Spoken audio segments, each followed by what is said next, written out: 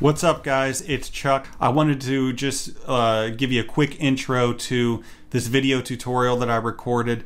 It is the creation of a mouth rig in After Effects that allows you to morph between mouth shapes as opposed to using the traditional switch layers that a lot of people use for lip sync in After Effects. So it's a little bit different of a setup if you're used to doing character animation in After Effects. It's similar to a tutorial I did maybe last year in Moho, which I'll link to below. Alright, I hope you enjoyed the tutorial. Let me know if there's anything else that you want to ask about it or any future tutorials that you'd like to see me make. Thanks, guys. So this is the mouth rig animated here for the little promo image. So you can see it morphs from one mouth shape to another, which is what we're looking for. A lot of character animators use switch layers to switch between pre-illustrated mouth shapes, which is great for a lot of lip syncing and stuff like that. But for this particular example, we want something that has a little more fluid movement and allows you to create your own mouth shapes. So let's go ahead and get started. What I'm going to do is create a new composition, and we'll just go 1000 by 1000 is fine. None of this stuff really matters for the sake of this tutorial. Okay, so here is our new composition, and we'll just call this mouth tutorial. And I want to start off with creating a new shape layer. Now, you may see me using some scripts here that just kind of enhance my workflow, speed up certain tasks, but it's all stuff you can do right within After Effects. So one example is turbo layers, which is a script that I love, where it just has a bunch of buttons that allow you to quickly create new layers within your composition. So I'm going to click shape there, and that creates a new shape layer. You can also just come up here and go to layer new shape. Okay, so So we're going to go ahead and create the mouth shape on this shape layer. I got the pen tool, and I'm going to use Roto Bezier just because when it comes to animation, it's nice to have to not have to deal with Bezier handles, although you can do that if you want to. It doesn't really matter. So with Roto Bezier, we're just going to go ahead and create a quick mouth shape. Something like that. And the cool thing about Roto Bezier is, if you're familiar with Anime Studio or Moho, it's similar to the way curves work in that program, in that you can hold down the Alt key here and you can click on points and drag to either crease them or curve them out. So I'm just going to go ahead and crease the corners of the mouth there. And we're going to crease this one right in the middle too, and then this one at the bottom we're just going to pull out. So that's a basic mouth shape, right? Let's go ahead and give this a fill color. So this is going to be the inside of the mouth here, and we'll go to like a dark red or something.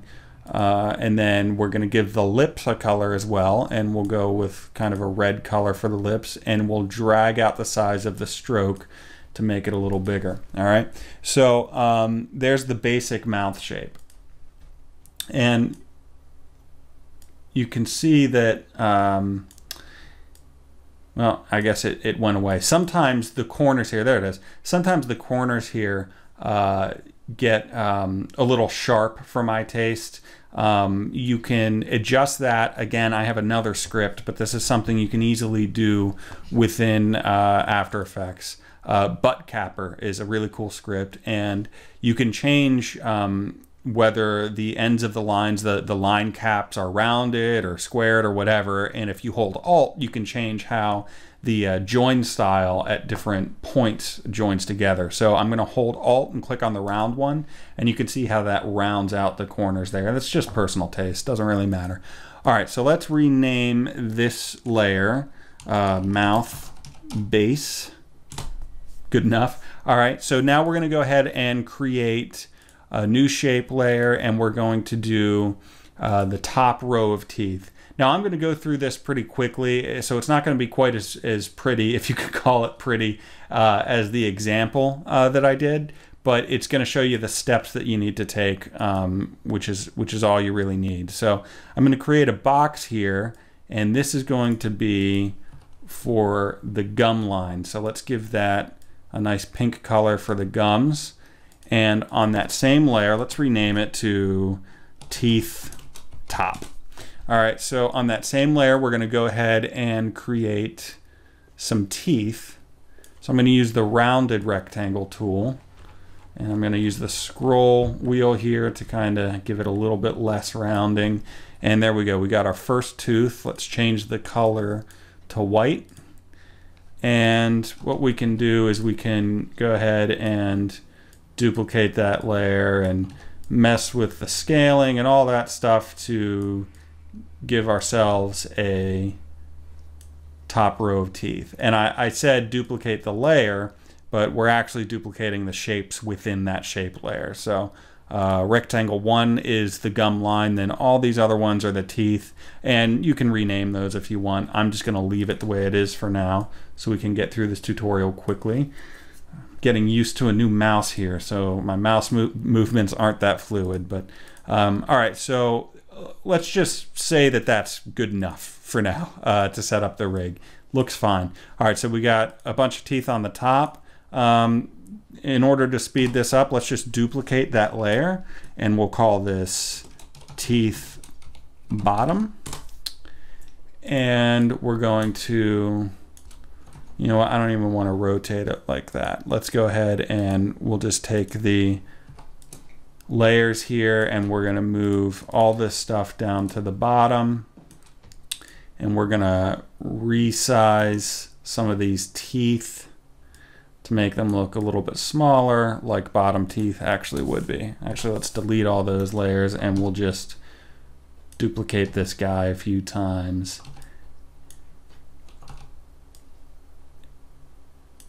And we'll call that good enough for our purposes here. So we have teeth top, teeth bottom, and we'll worry about a tongue later, okay? So what we can do now is, this is where masking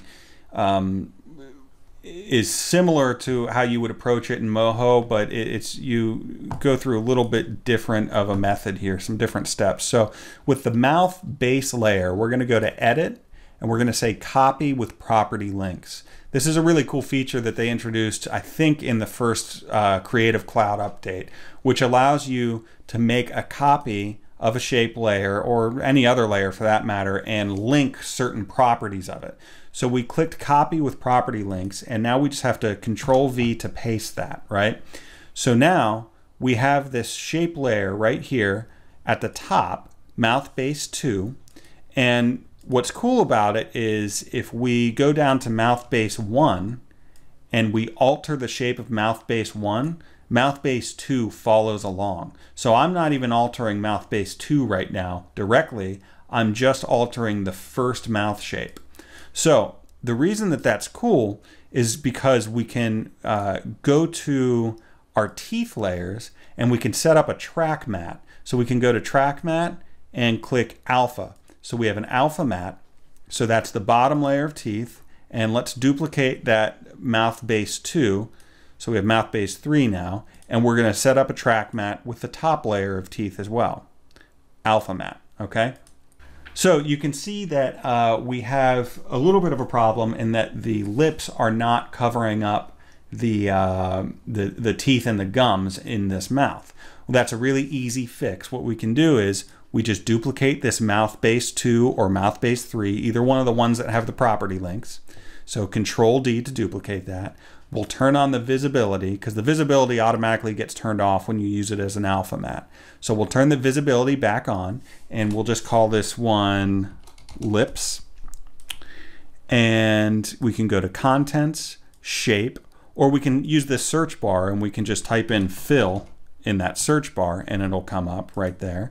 So Contents, Shape, Fill, and we just turn off that fill. So now we have a layer with lips that are over top of the teeth and gums inside of the mouth.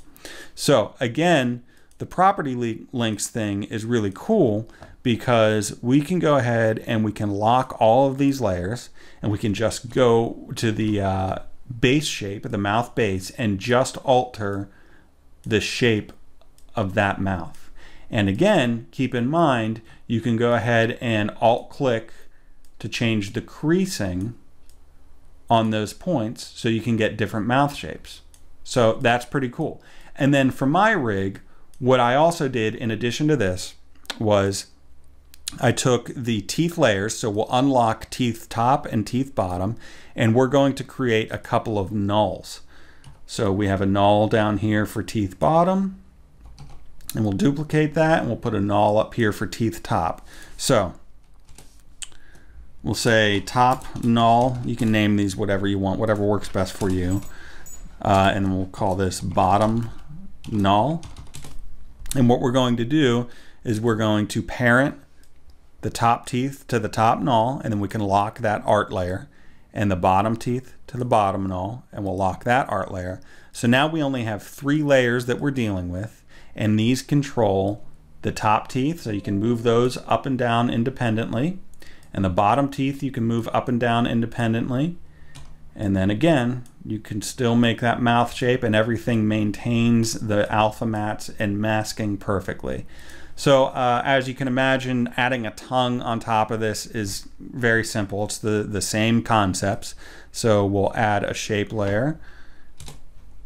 Whoops, we'll call that shape layer tongue. And we will draw a quick tongue shape. Again, I'm using Roto Bezier, but you can use regular Bezier if you like, it doesn't matter. Okay, so we'll just give this a nice deep red color, and we're going to put that behind all the teeth, and we're going to duplicate one of these property link copies, and we're going to create an alpha mat just like with everything else. And then the tongue, again, you can, if you want to, you can create a null, call this tongue null, and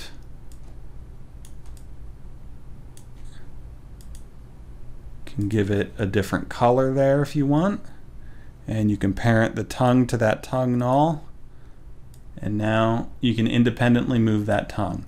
And of course, because this is all shape layers, you can adjust and keyframe the path. So the way this works in animation is if we go to the mouth base, we have shape 1, which is just the path defining the shape, and we can keyframe the path. So let's zoom in here, and let's say, you know, over 6 frames, the mouth shape changes to this, and we can also keyframe the position on all of these nulls.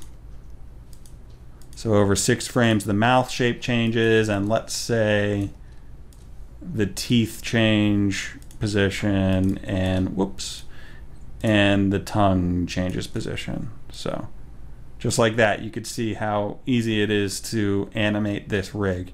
Now, there may be, you know, more complex setups that allow you to do more, but this is a pretty simple, basic setup that'll work for a lot of different types of character animation. And obviously, you can go in and make the art layers, like the teeth and stuff, look a lot nicer. But for a quick example, this is how you rig it up. So that is the quick After Effects mouth rig tutorial. Again, I'll have a link to my old Anime Studio / Moho mouth rig tutorial, which shows some similar concepts, but you do have a little more control in how that one works. But that's that. So I hope you guys enjoyed this first tutorial. I have ideas for many more. Let me know in the comments if there's anything specific you want to see. If you want to see more Moho stuff or more After Effects stuff, or how to set up specific rigs or whatever, just let me know if there's anything you want to see. If I can do it, I will. All right, this was Chuck from MotionDisciple.com. Thanks again, guys. Bye.